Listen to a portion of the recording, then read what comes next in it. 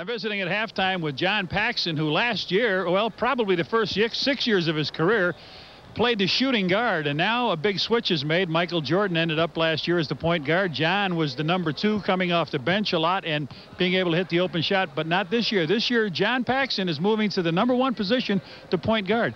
John, is that really a big change from what you've done in your career? Well, you know, last couple years I played so much point because of Michael and the situation with other guards on our team, but this year it's relearning the position because I've been a point guard at other times during my college career and some early in my pro career, but it's just relearning what you have to do on the floor, decisions you have to make, and but it's been fun, and it's fun being in the starting lineup and playing alongside Michael and Scotty and Horace and Bill again.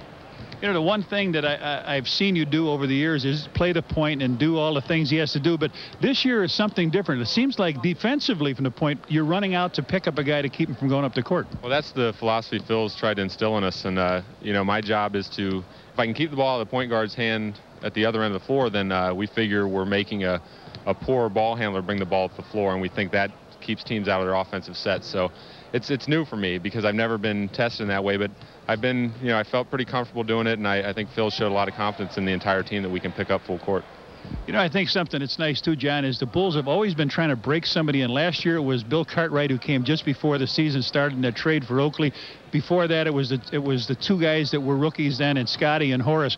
This year you've got a pretty good nucleus, and now it's a little easier to bring the rookies along, Stacey King and B.J. Armstrong. It really is. We have a real nice nucleus, and you have Craig Hodges, who was a starter last year, that could very easily be in the starting lineup. It's like bringing a starter off the bench. So yeah, the guys we have from last year and the rookies that are going to be fine players, and we have added strength from the bench.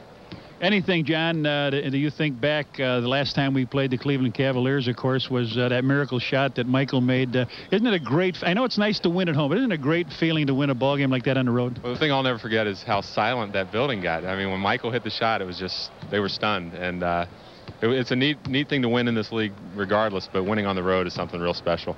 Another thing I'd like to just mention is Bill Cartwright. Last year, Michael, at this stage of the game, was throwing some passes. You were. Bill wasn't quite catching him. Now people are a little bit sure what's going on. I see Bill catching those passes and now making a dunk out of it. Well, you know, Bill had it was a little struggle early for him last year because it's a new team, new situation, and he wanted to do everything right for us. And you saw last year how much better playoff team we were because of Bill Cartwright, and I think he feels more comfortable in his situation this year. Well, I think the Bulls are going to be a much better ball club this year, too. Johnny Paxson will be starting at the point guard. John has been my guest here at halftime, and Jim Durham and I will be back with more.